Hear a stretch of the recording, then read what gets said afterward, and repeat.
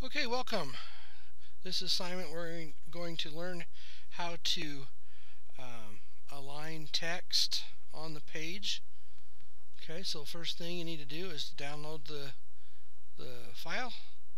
So I'm going to come up here to File, Open, and I'm going to click on the alignment. Okay, because that's the file we're going to use.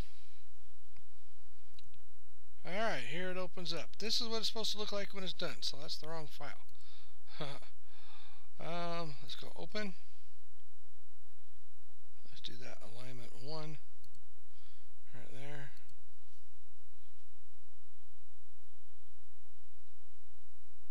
There we go. This is what your page will look like. Okay, sorry about that. So, first thing we need to do on this assignment here is to click up here where it says your name. Now you notice it's kind of grayed out up here as compared to this. That's because it's up inside a header and it's kind of protected. So if we double click up here, we can come up here and insert our name. Okay, and I also want you to put your period number right up there as well. Okay, here's the title over here, and just hit close. Okay, now that was one way to go into the header. That's probably the easiest way, but you can also go up here into Insert Header. This is actually how you create a new header.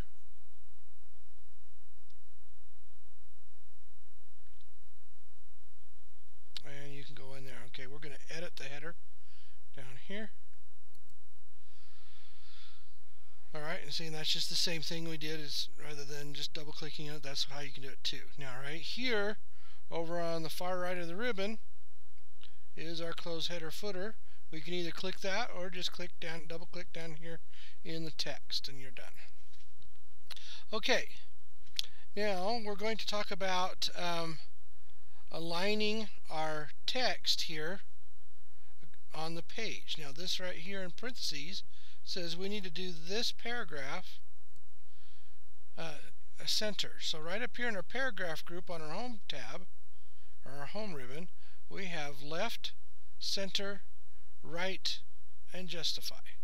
Sometimes it's called full, sometimes it's called justify. Okay, so all we got to do is click the center button right there, and it moves it over to the center. Okay, on this assignment, on this paragraph, highlight it like that.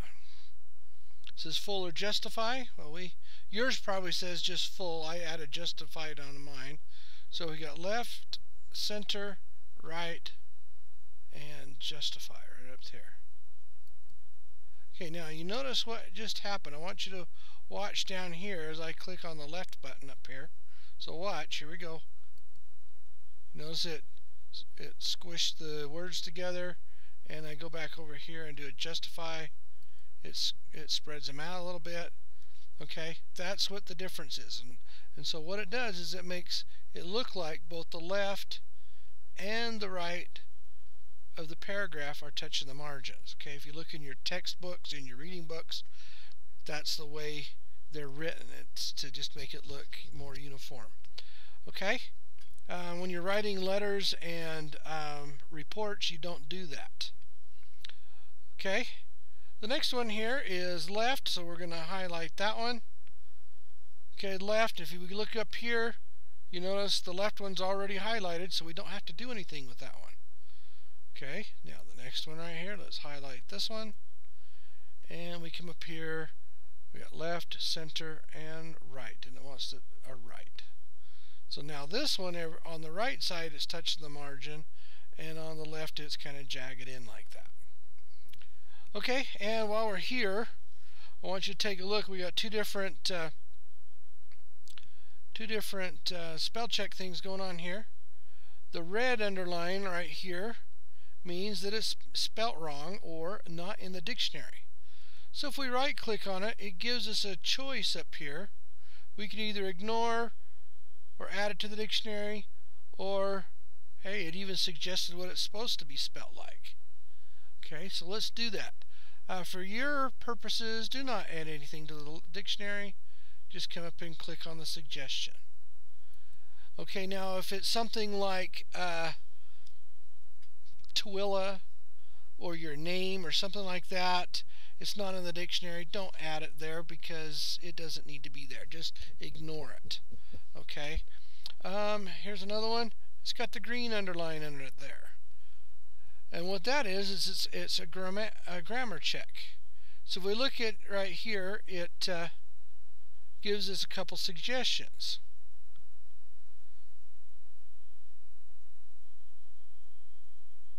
Okay, and so you can select one of those two right there. But since this is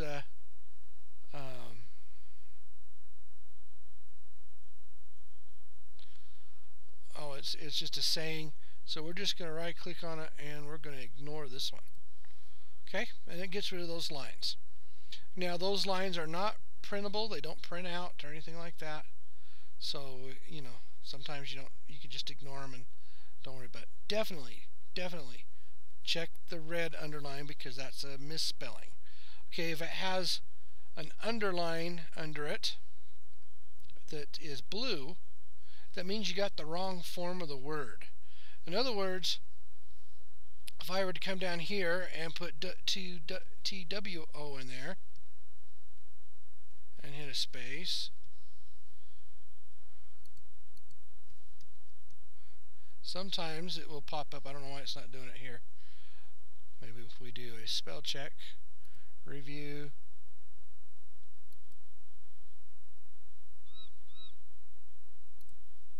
okay, apparently it liked it, but we know it's wrong. But if you get the blue underline, that means you got the wrong form of the word, so just kind of watch that. Okay, go ahead and save this file and upload it.